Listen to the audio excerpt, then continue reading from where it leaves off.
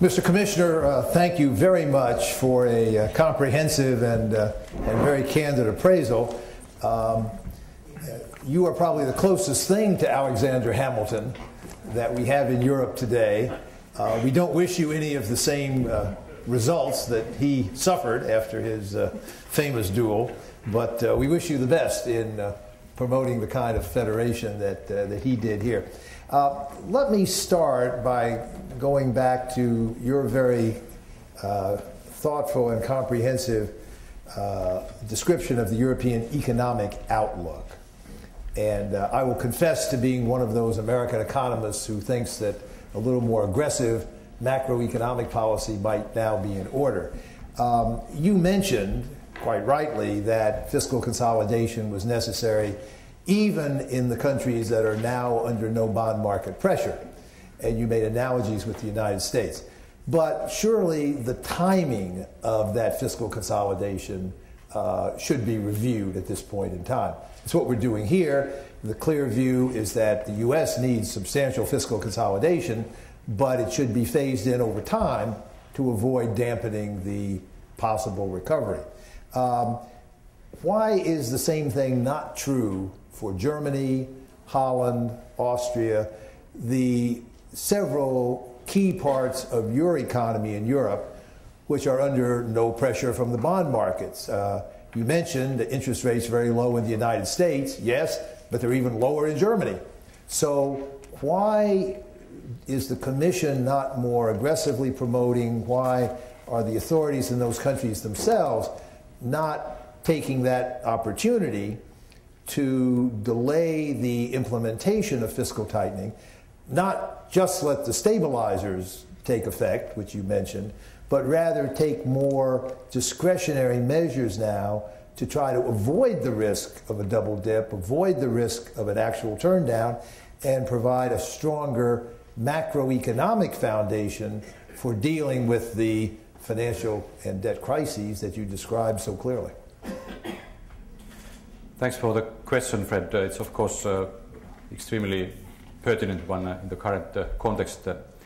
And in this regard, I believe we have to see what are the origins, what are the real root causes of the current uncertainty in the markets and the recent weakening of business and consumer confidence. And our view is that in Europe, this is in the first place related to the sovereign debt crisis and the related banking sector fragilities. And we have seen that some banks, actually a number of banks have lost significantly in terms of share value in the past couple of weeks and months.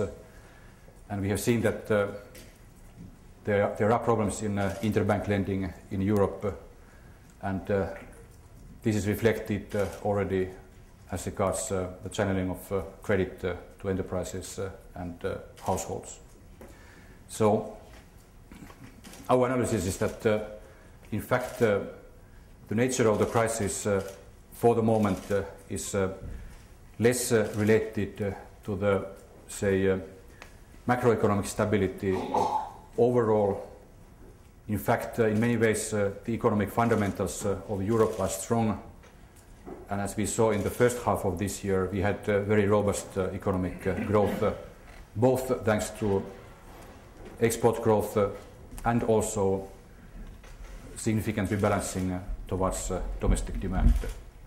So in fact, the underlying state of the European economies, most of the European economies, especially in Central and Northern Europe, is healthy and rather resilient. And therefore, we see that it's essential that we take a more, say, surgical approach, targeting those problems that are currently weakening confidence.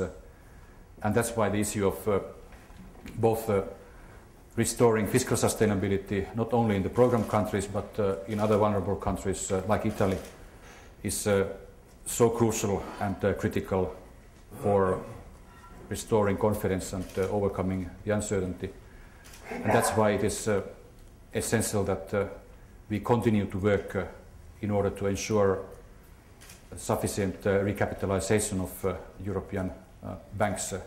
In this regard, we do not share the numbers of the IMF which have been published today and leaked 3 weeks ago, but we share the same concern, and I can just say that that is a work in progress. We are working in order to ensure recapitalization of European banks.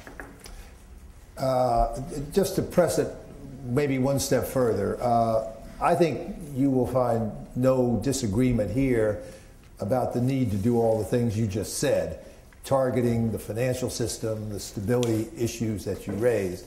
But I guess we can't get out of our heads the thought that all that could proceed more smoothly with greater probability of success if the economic growth that you rightly mentioned was robust in the first half of this year, but has now dropped rather sharply, and you mentioned that, if that could be reinforced over the next year or two. And I don't ask you to comment so much on specific countries, that's delicate, but why not a delay of the fiscal consolidation plans in Germany, in the United Kingdom, which also, along with the US and Germany, has seen its long-term interest rates driven down to very low levels in the current crisis, and has very little risk itself of financial instability. Why shouldn't those stronger economies play a more aggressive role in trying to improve the framework within which the undoubted consolidation and austerity, as well as structural reform, is needed in the program countries? That's a tough one, especially for somebody who has read his case. And I could come out of the cupboard in 2009 after 20 years of quite a challenging period. So as a closet Keynesian, it was quite, revitalizing to be able to support all the fiscal stimulus and monetary stimulus measures of the autumn of 2008 and early 2009, which to a large extent worked on both sides of the Atlantic and were crucial for the restoring of confidence and growth in the world economy. But here, I think we have to go actually. I have to make a confession that it's relative to the political structure of Europe. If you compare the United States and Europe in this regard, you can say that the US is it's like an aircraft carrier, which can nevertheless, with large impact, move relatively in a unified manner and even relatively fast in making economic policy decisions. Having the US government and the Fed as the two poles, not to forget the Congress, but having say two main poles of policymakers. While in Europe we are rather a convoy of 27 ships in the Eurozone, a convoy of 17 ships, and it is always much harder to turn this convoy to one single direction, or even in a coordinated directions, than it is to turn this one single substantial aircraft carrier to one direction. And that's why, as we are not yet sure how serious an economic slowdown we are going to face in the coming months, we see that it is better to maintain consistency, not least because, and I refer to what I said earlier, our analysis is that this current stage of the crisis, the sovereign and banking crisis, is mostly related to the loss of confidence because of the sovereign problems and banking sector fragilities. Let me turn, if I might, to one of the structural and institutional questions you addressed, and then open up the discussion to the audience. You talked, I think, quite rightly and with some pride about the creation of the European Financial Support Facility and how it will play a central role in responding to the crisis. And you mentioned the need and the movement toward increased flexibilities in its use and how that will be evolving over the future. Let me ask two related questions, and I fully recognize this is a delicate period as the individual parliaments in the member countries are getting ready to ratify the EFSF. One does not want to rock the boat too much with even more ambitious plans for using it. But let me ask two questions about it. One, about its magnitude. Will it be desirable, in your view, to expand the potential magnitude of the EFSF to provide for possible problems in bigger economies like Italy and Spain, perhaps by working out cooperative arrangements with the European Central Bank that would enable the capital in the EFSF itself to be leveraged in the normal way, in the way that the Fed and the Treasury did in this country when we were responding to our crisis 2 or 3 years ago. Ideas have been developed, as you well know, to magnify the potential firepower of the EFSF through arrangements with the ECB. And any comments that you would care to make on that topic, I think, would be extremely helpful in inspiring confidence that the amount of ammunition will be adequate to deal with possible contingencies. And secondly, you mentioned, and many of us here are very encouraged by that, your own project to develop a blueprint for Eurobonds, to report to the European Parliament, talk about that over the next few months. Should we view the EFSF and the kind of successful financing that it arranged yesterday that you mentioned, should we view that as a first step in the direction of creating Eurobonds, which over time will be a major institutional innovation and which will form the basis, presumably, of the economic part of economic and monetary union, which until now has not been complete?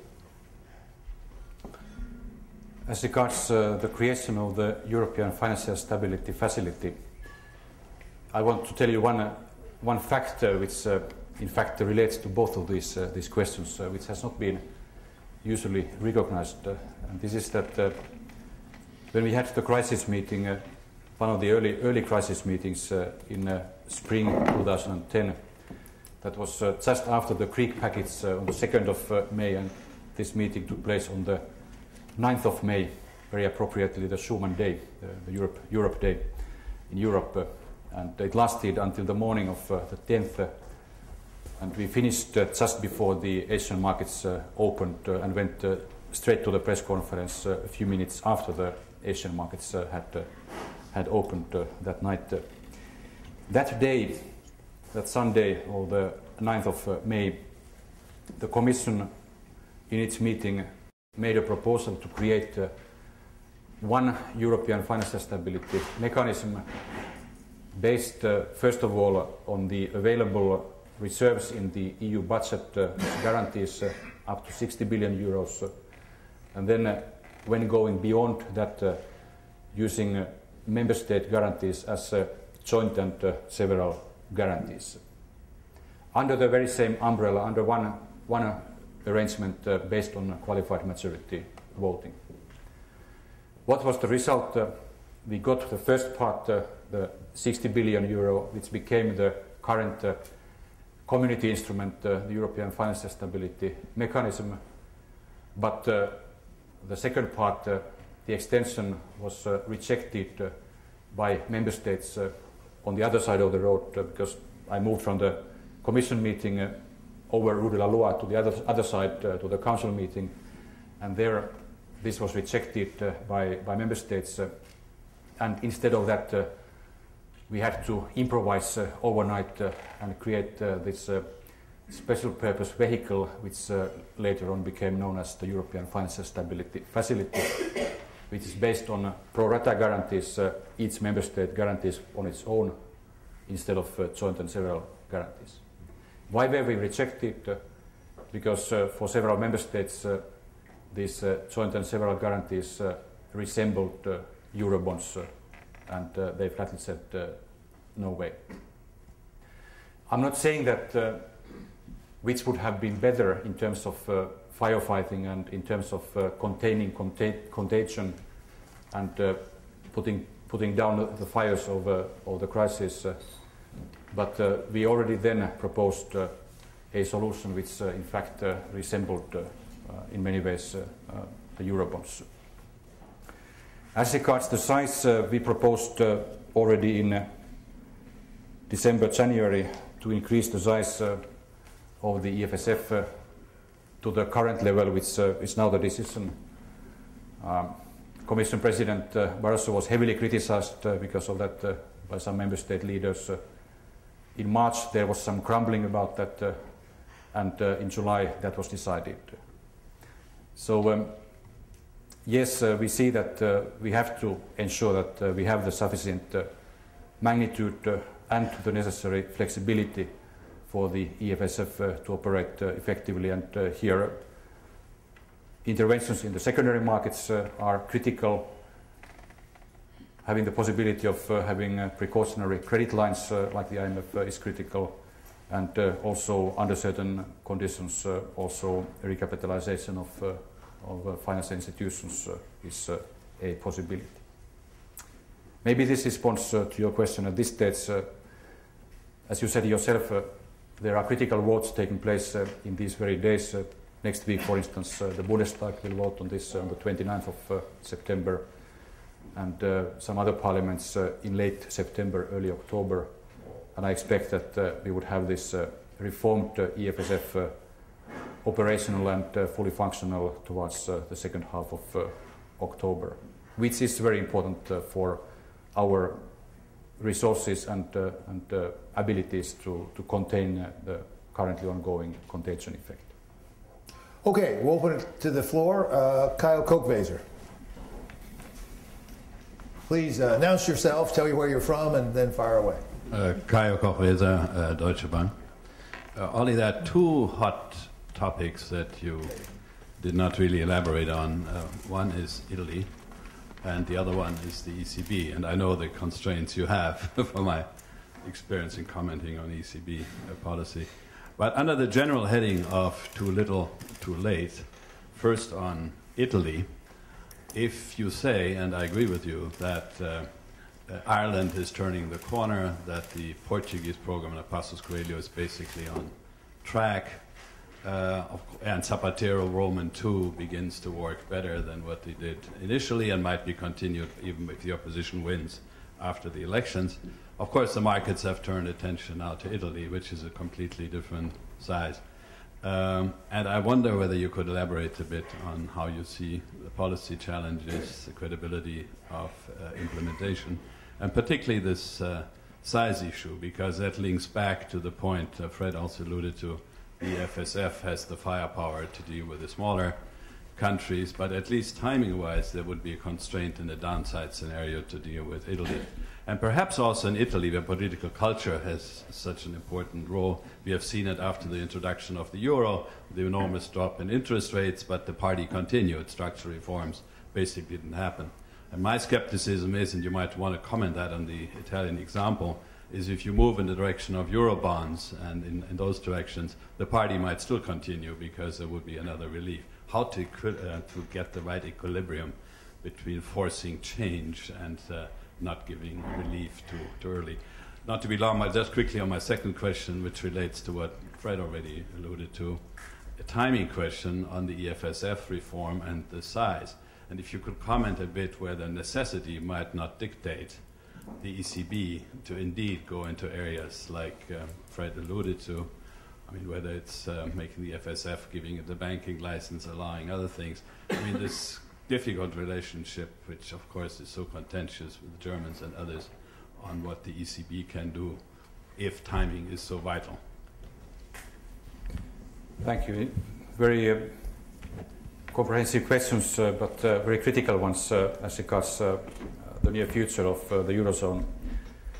And first of all, not to forget, and what I tried to say in my opening remarks, is that my view is that before we can even seriously contemplate any kind of Eurobonds alternative, we need to substantially reinforce economic and fiscal surveillance in the European Union, precisely to avoid that the party goes on and we would have then joint and several guaranteed Eurobonds.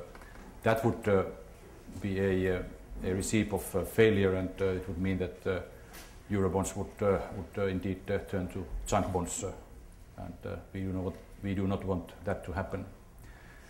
As regards Italy has, it's always the challenge of painting a correct and fair picture, but in terms of half full and half empty. I would say that when Italy was hit by market pressures, its economic fundamentals had not really changed at all. It had for some time already, thanks to the work done by Finance Minister Giulio Tremonti and decisions taken by the government and parliament, it had actually a very sensible and rigorous line in fiscal policy, which actually relates also to Fred's concerns early on, in a sense that it was not, say, excessively, aggressively cutting and pursuing austerity measures. But nevertheless, it was a solid line meeting the medium-term fiscal targets and achieving fiscal balance in a few years, balanced budget in a few years' time. Then the more systemic contagion started to spread because of uncertainty and weakening of confidence, and Italy was with Spain first in line. And in that context, Italy took in early August some important decisions, for instance, advancing its target of reaching a balanced budget in 2013, and substantiating that with concrete measures which were voted in the Parliament during the summer recess. The Parliament worked through the summer recess in Rome and took very important decisions in this regard. So I would say that in terms of fiscal policy as such, for the moment it is very difficult to demand more from Italy, while at the same time it would be extremely important that Italy will take further decisions on structural reforms to boost economic growth and job creation in the country. There is a need of broad liberalization of the economy, of opening up closed professions, reforming the local administration, as well as reforming the judicial system, so that all the growth potential which exists in Italy can be tapped. And that's the big challenge for Italy for the moment, apart from the political challenges, which I prefer not to comment too much at this stage. On the ECB, you're right, Kaja, better let the ECB and Jean-Claude Trichet comment the ECB business, otherwise I will receive a phone call in half an hour. Unless he's in the plane, maybe I'll be saved for a few hours. So I just can say that the ECB has played a central role in firefighting this crisis in Europe. It has, in several occasions, also taken the responsibility which would have belonged under ideal circumstances to national governments, and its decisions to restart the securities markets program and thus calm down the bond markets in the name of restoring the proper functioning of the monetary policy mechanism have been very, very important indeed. And while we get the more substantial reforms done, I see that we need both the EFSF and the ECB in the meantime, while the medium to long-term goal is to transfer these responsibilities from the ECB towards the EFSF and its successors. Anders?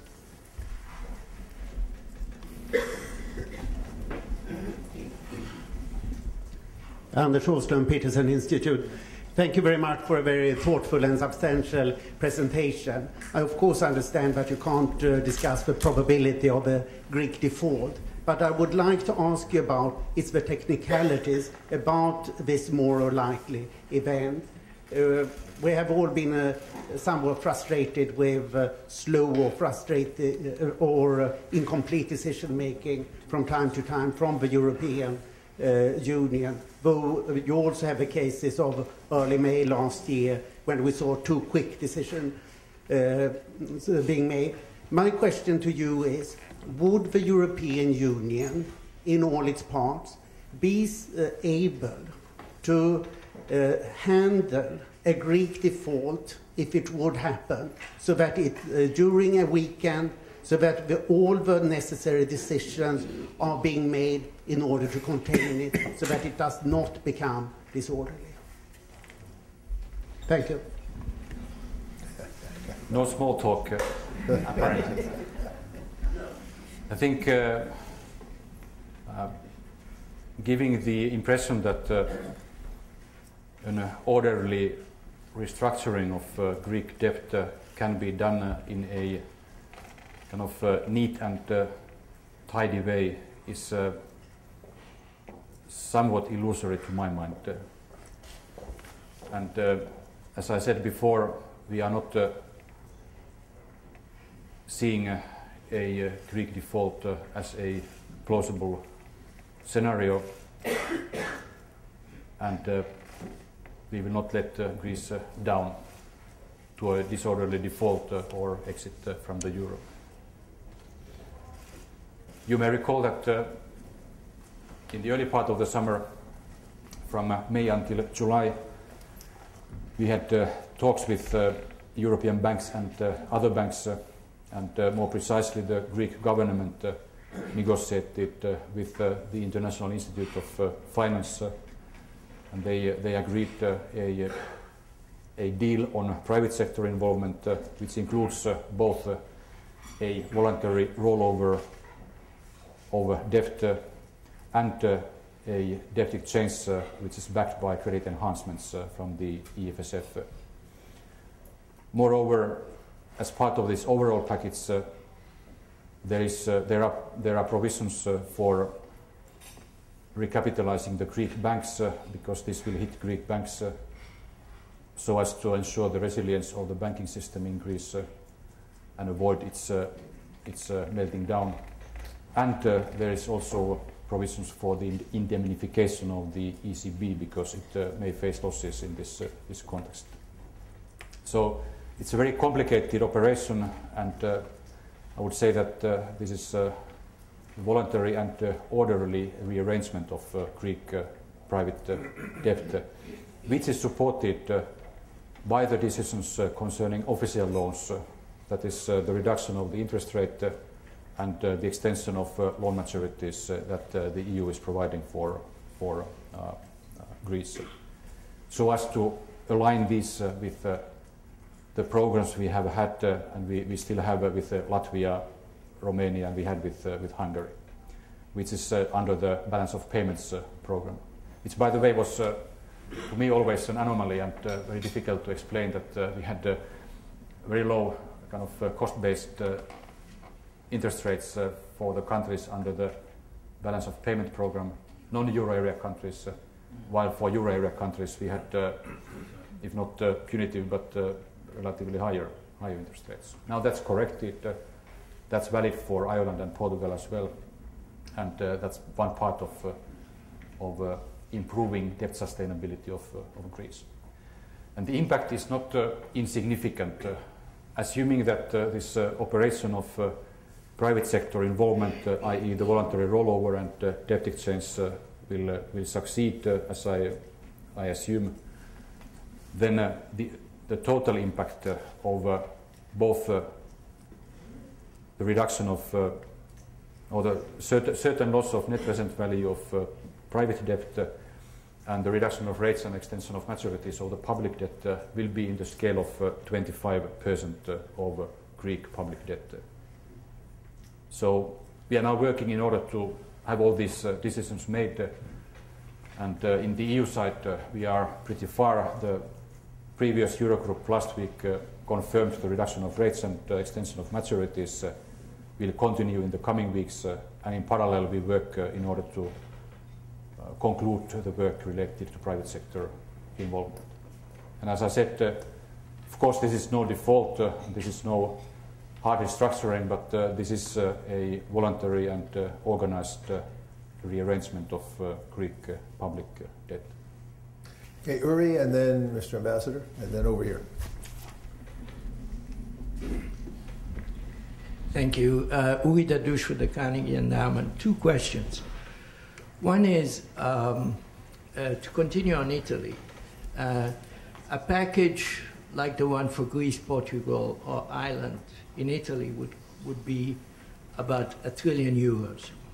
€1 trillion politically is difficult, of course, but economically becomes difficult in the sense that it strains the guarantee lending capacity of the core of the European Union. The question is whether you would envisage, right now the IMF provides a third of financing, you would envisage an IMF involvement in that eventuality as well, and whether it wouldn't actually have to be larger than 1/3 from an economic point of view, from economic sustainability point of view. The second question, if I may, is there is a view, which I happen to share, that the main issue in Europe is not fiscal, it's competitiveness, and or misaligned real exchange rates within the Eurozone. I'd like to get your view on that, and if indeed the competitiveness issue is very important in this, is it actually getting better? Even as we're dealing with the fiscal, do you see the competitiveness issue being corrected among the countries in the periphery, and or what could be done about it? Thank you.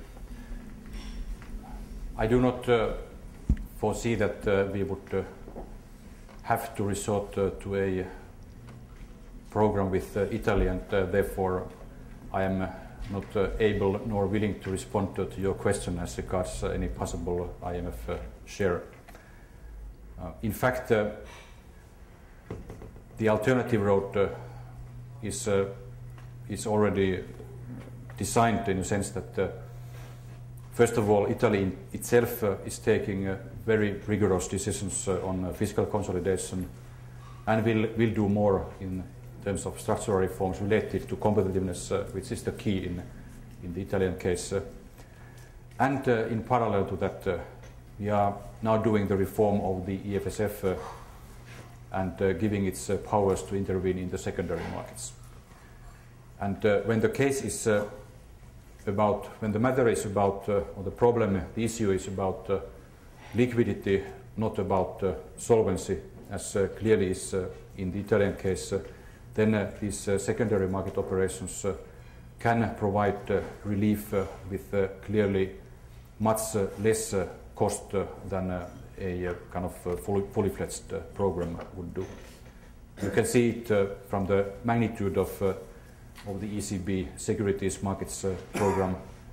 It is clearly not in the scale of a fully fledged program. If you do it smart, you can do it. You can calm down the markets, provide liquidity through those means. So that's the Italian road, which has been together with Italy designed for Italy, and I trust that this will function. Concerning your second question, definitely yes. The fundamental problem of Europe, which is underlying the certain weaknesses of the economic and monetary union, is a clear divergence of competitiveness we have witnessed in the past decade. And I recall President Trichet showing the graphs on unit labor costs and their divergence for years in the Eurogroup meetings and ECOFIN meetings. Now the message is coming across, and in fact addressing these macroeconomic imbalances and divergences in competitiveness is one part of the new six-pack reform of economic governance. We will have a sturdier and more significant toolbox for addressing macroeconomic imbalances than, for instance, what G20 is contemplating for the moment. But of course, the essential thing is what happens on the ground in practice. And if you take a positive example, Ireland has turned its corner basically because it has been able to start restoring its competitiveness. And I do not believe only in price competitiveness. I speak also about structural competitiveness, which is more important, and that's, say, the receipt of the Nordic countries. Sanders is here from the Rehn-Meitner model to the more recent achievements in terms of investing in innovation and technology, restoring and reinforcing real competitiveness. But of course, cost competitiveness plays a role, significant role, and now Greece is following the track of Ireland. But as Ireland started in 2008 already, Greece started in 2010, and it has taken at least 3 to 4 years for Ireland to really turn its page in terms of better competitiveness. On this competitiveness issue, which is critically important, I too have seen President Trichet's charts, and as I remember them, most recently at Jackson Hole a few weeks ago, there were really two significant things about them. One was that the curves for most of the countries were actually very close together, very small differences. The second striking point was that there was one country that was a huge outlier, and that was Germany. Because the German curve was flat or a little bit down over the last 10 years. Everybody else was up about 10%, but more or less the same. Now, that leads to different inferences, and I'll maybe look at Kaio as well as you, Mr. Commissioner. Some people argued that Germany came into the EU, to the euro, 10% overvalued, and Germany had to carry out an internal devaluation to get back in shape.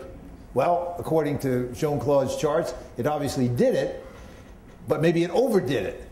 So that really goes back to the earlier question about maybe the need for Germany to take a little more expansionary policy, even if, horror of horrors, it led to a little bit of erosion of that relative gain over the last 10 years. But as one looks at the Eurozone as a group, that would seem to be the most efficient method to resolve at least part of the competitiveness problem. I'm not sure about that, and if I may state the reasons for that. First of all, of course, these charts and curves are done so that you have a certain cutoff date, and it makes a difference if you take the year 2000 or the year 1990 for Germany as a cutoff date. The integration of East Germany to West Germany and the unification of Germany was a very costly affair, also in terms of price competitiveness, and it took quite some effort in the late 1990s, early 2000s for Germany to restore its competitiveness.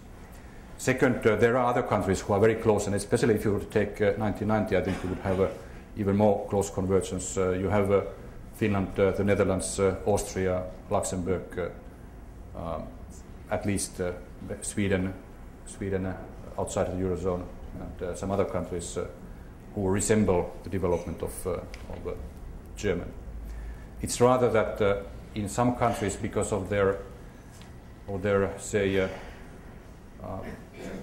rather corporatist political structures, and in this sense, using the word corporatist not as a very positive connotation, and in combination with the single interest rate and single monetary policy, you had these bubbles that developed, and that was one of the key reasons why Greece, for instance, lost its cost competitiveness over the past decade.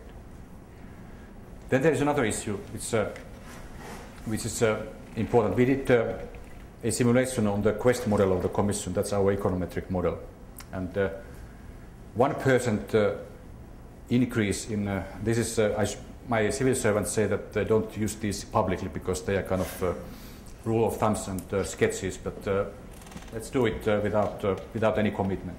So 1% increase, overall increase in wages in Germany would have a 0.1% increase in the GDP of Greece. Why? Because we are in the global economy, first of all, and secondly, because we have an inflation targeting central bank.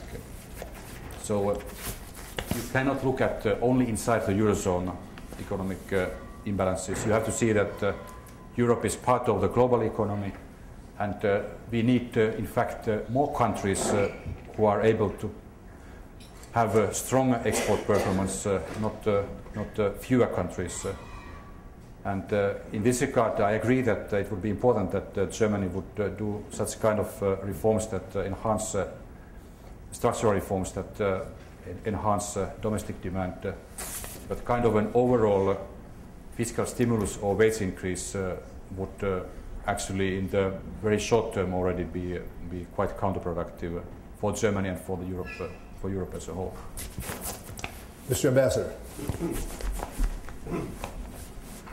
Thank you. George Sapari, Ambassador of Hungary. I have a question on the six-packs. I must admit I've been a great supporter of the six-packs, but in honesty I have some doubt of how much more efficient it will be, the current SGP arrangement. The six-packs have brought debt under the excessive deficit procedure, introduced excessive macroeconomic imbalances procedure, strengthened the sanction system, strengthened the voting system.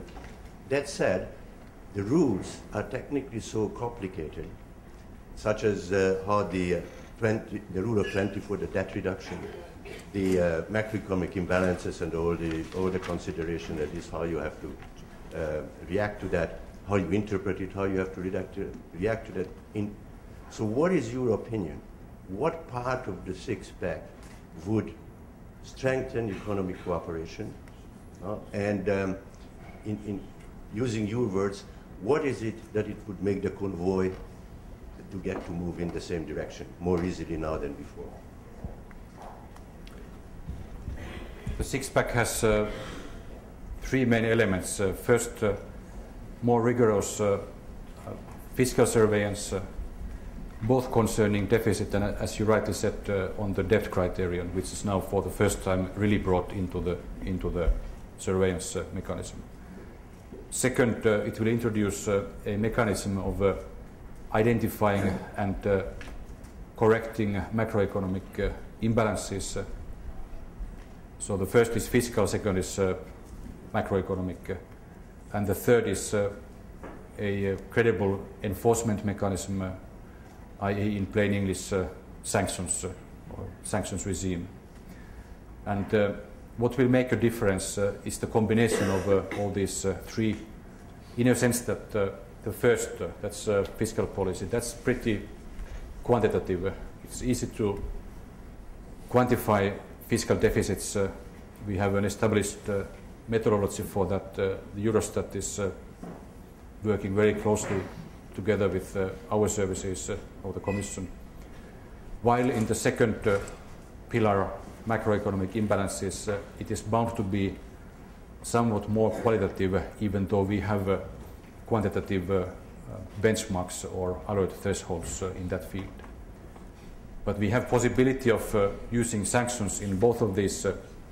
And when people say that a sanction of, say, maximum 0.5% of GDP is not that significant, I would disagree. It is actually significant financially, and much more important, it is a signal to the markets that this country is not on a sustainable path in fiscal policy, so please target that country.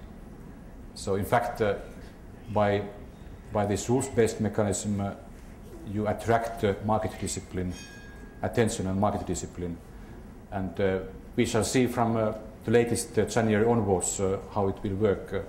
Of course, I should hope that I will not have to use this because everything would be fine. But at the same time, if there is a case in point, or if there is a clear need, I do not hesitate to use it, and then we will test this sanctions mechanism, how it will work.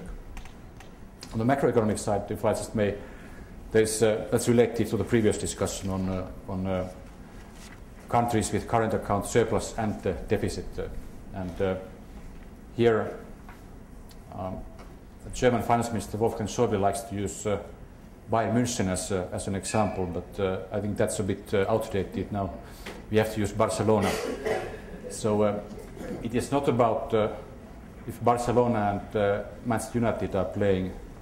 It's not about making Barcelona play worse in order to have the same level playing field with Manchester United, but rather to combine the forces, the best aspects of Barcelona and Manchester United, and play better as a European team. Kyle, did you want to say something about Germany in this context?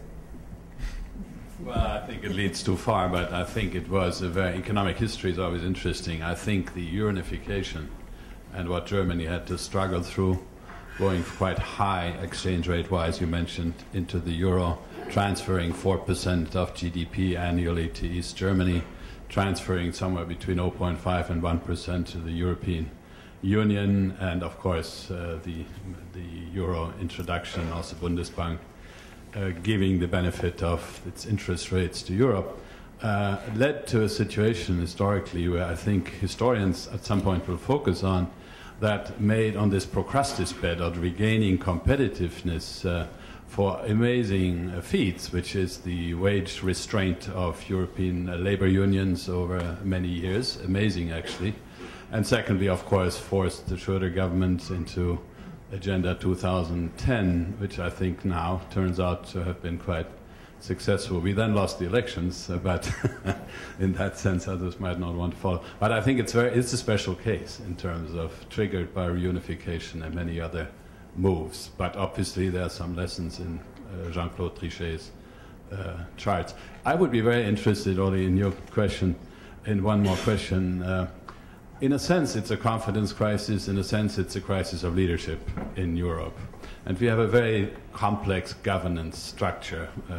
The Intergovernmentalist, the Integrationist Commission, Parliament, the Council, not made better by some appointments, etc. Wouldn't it be time to underpin all what you described with a roadmap where Europe should be in 10, 15 years? The way the fathers did way back on many occasions, to find some forum or to find maybe a Weizmann group that really transcends all these struggles and maps out for confidence building as a guide where Europe has also internationally to position itself 15 years from now. The Lisbon agenda was a flop. We were all involved, but it was never really taken seriously. It certainly didn't inspire because there's a large communication, education part also in such a roadmap. Is this completely out of question that this cannot happen? Because it is a question of leadership in the end right now. Thank you. It seems that you have had access to some Commission internal memoranda as you are talking about roadmaps towards stronger economic governance and more growth-enhancing policy structures. I think, in my view, it's essential that we will have to have this debate rather soon, and the European Council of the 17th of October hopefully will kickstart that debate. It will take probably some decisions already in the meeting itself, but at least as important is that it would begin a process of reflection that would lead to a roadmap towards a better and reinforced economic governance in the European Union, especially in the Eurozone. Commission President Barroso will present the Commission's views on this next week on the 28th or 29th of September in Strasbourg. And I would expect that we can fully concentrate on this debate once we have taken the decisions to implement the conclusions of the Eurozone summit in July. So very important debate and very fascinating period in the medium to long term, we just have to survive and sustain the short term. And we will do so. Question over here.